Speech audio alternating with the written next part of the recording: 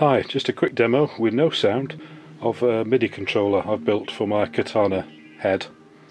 So I picked up this Digitech cheap on eBay, about 13 quid. Don't know if it worked, but it doesn't matter because I just bypassed the circuit board and replaced it with an Arduino, which is this little device. Amazing thing. I put in my own 4-digit display so I could talk to it from this, and spent a few hours coding.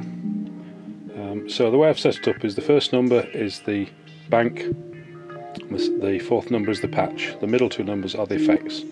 So it's currently set to 1, so I switch to 2 and it goes number 2, number 4, etc. So I can then switch banks. So if I press this, it's gone to the other bank on the same patch. I can switch patch. So that's 8 settings available. I didn't see a point in having a preset for the panel because I don't really use that. Then the effects, I preset them to where I want, and then the pedal switches both effects off when it initialises. Then I press this, the effect comes on, and 0 changes to 1. So that's effect 1 on off, effect 2 on off.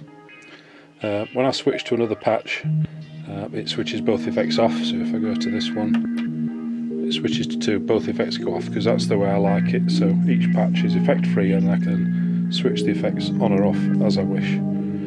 So it cost me, I don't know, maybe £25 all in all, plus a bit of head scratching and coding and some dodgy soldering going on inside.